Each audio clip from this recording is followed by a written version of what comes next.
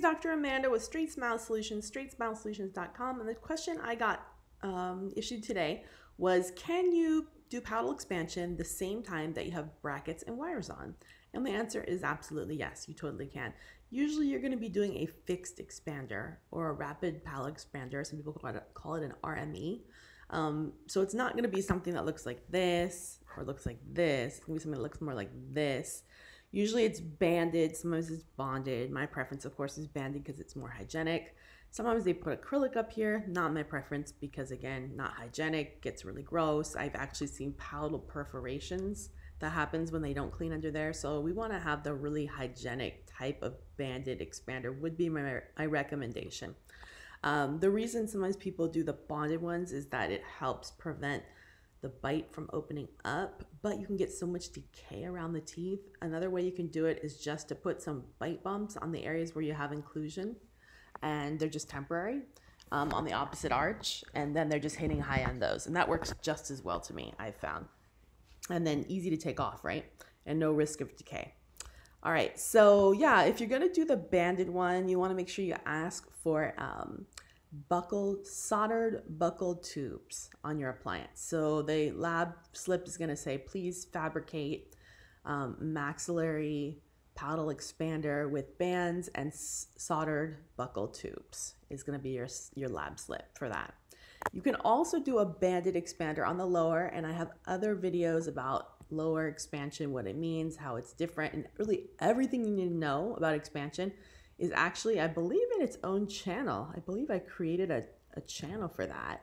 If you go into my YouTube, which is StraightSmile Solutions, and just go on my main page, there should be a playlist for that, I believe. If not, you can search in the top right-hand corner with the magnifying glass and just put in like RPE or palatal expander, and all my playlists, everything you need to know is in there.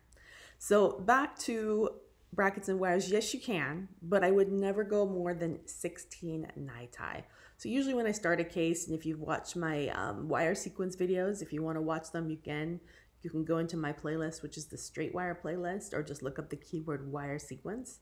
And usually my first wire is going to be the biggest possible round wire I can put in. It's normally a 14 or a 16, sometimes it's an 18, sometimes it's a 12. But if you're going to do palatal expansion, you don't want to have a heavy wire on. You don't want to be doing like steel wires or 1825 nitis, because that thicker wire is going to prevent the transverse expansion. A really light 14 niti is not going to prevent it. That thing is like super light. So that's fine. Now, in theory, just to add this, I know I said that you needed a fixed banded or bonded expander in order to do brackets. Better banded, because then you can put it in the molar tubes. But you could theoretically do it with a Schwartz retainer, like something like this, okay? Can't do it with this, because this one, on this expander, they have a bar. Again, if you have a labial bow, it's probably not going to expand very well. So my preference is not to put labial bows on Schwartz expanders. Not my preference. You'll expand more this way and not up here.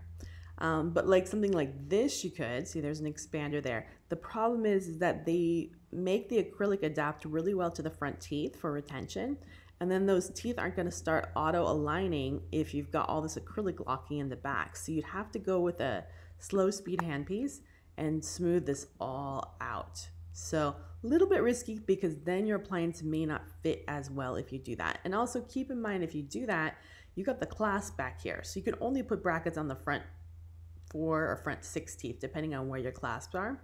So it's really not super necessary, but if it makes the patient happy and you still have retention, you could do it. I don't know if it's going to speed anything up. It's more for like psychosocial reasons, but you know. So again, can't do it if there's a labia bow, but you could cut the labia bow off, but then you might lose retention. So normally I prefer not to do it with the Schwartz. Just because if I have to go shaving all this off and I can only do front teeth, and sometimes it just won't retain, and now we got to make a whole nother expander and I got to pay another lab fee, I'm not going to be happy. So anyways, hopefully that answered your question. All right, keep those questions rolling in and we'll make some answers for you. Thank you.